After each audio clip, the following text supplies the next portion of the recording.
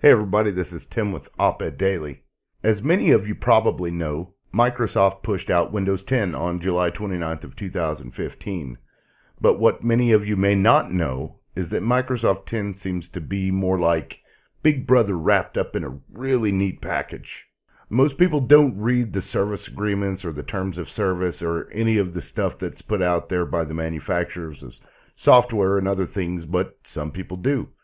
Thankfully, some people enjoy watching grass grow, which is slightly more exciting than reading Microsoft's 12,000-word service agreement for Windows 10. Now, if you think that Microsoft has everybody's best interest at heart and they're just wanting to make money, then think again, because this one might just blow your mind.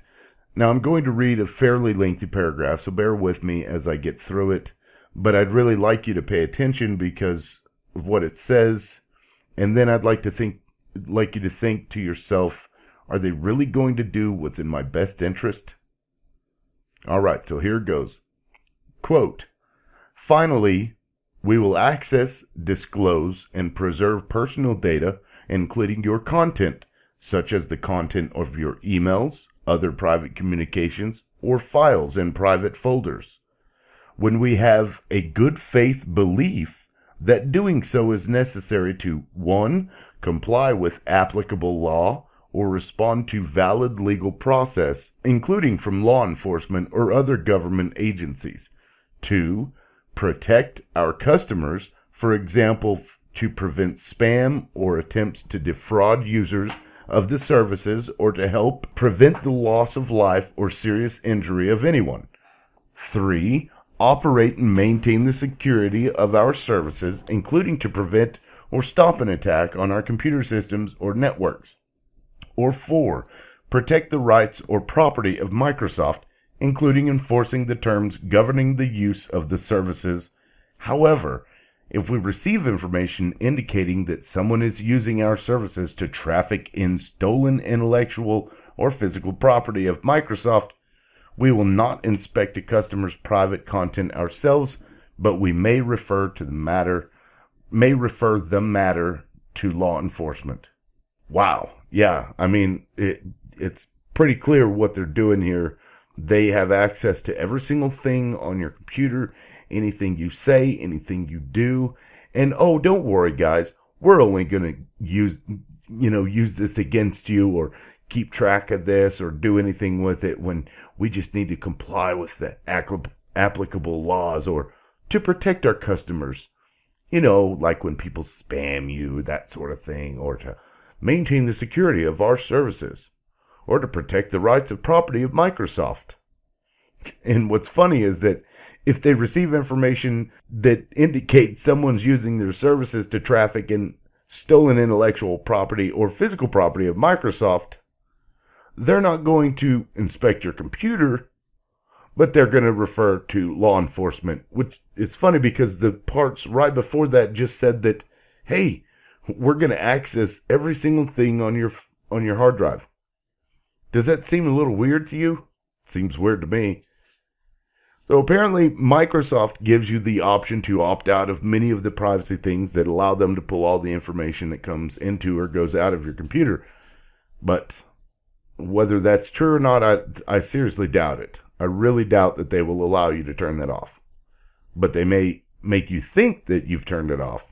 Anyway, now I haven't installed Windows 10 on my computer, and that's because I just assumed that this whole thing here was what they were going to do whenever they announced that Windows 10 would be the final Windows operating system. It just sent up red flags to me, so I haven't downloaded and installed it yet. While I would like to give you a play-by-play about how to turn the settings off that supposedly keeps Microsoft from seeing all this stuff, I can't because I haven't used it.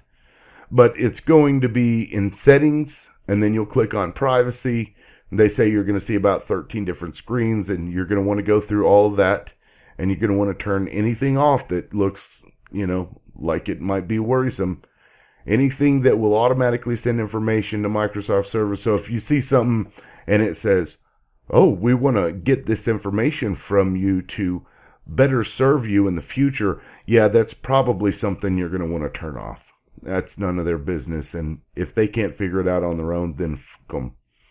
Anyway, now this part of the video kind of sucks because I have a Windows 8 mobile device that I purchased just to test out Windows 8 and see what it was like. But I don't use it. Now, Cortana is a pretty awesome tool.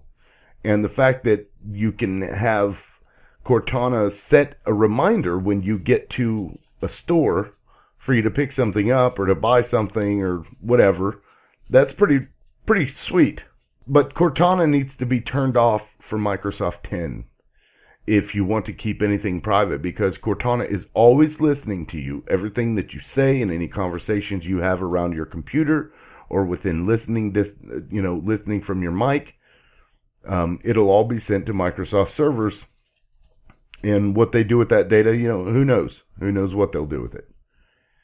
Now, I created this video because I'm well aware that Microsoft, Google, Yahoo, Facebook, all these big companies like that, they're all working with the government, probably the Department of Defense, whatever they can get their hands on. They're creating dockets or whatever, a file on everybody in the world, probably, but more specifically, everybody in the United States. Now, because I get this, I think it's extremely important that everybody else understands it as well.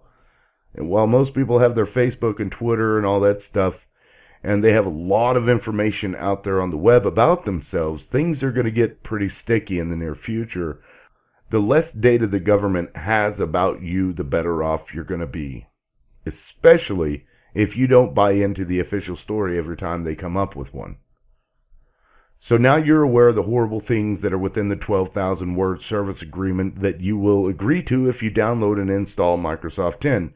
And if the government and Microsoft start stealing all of your data, it's your own fault from here on out. Information is power.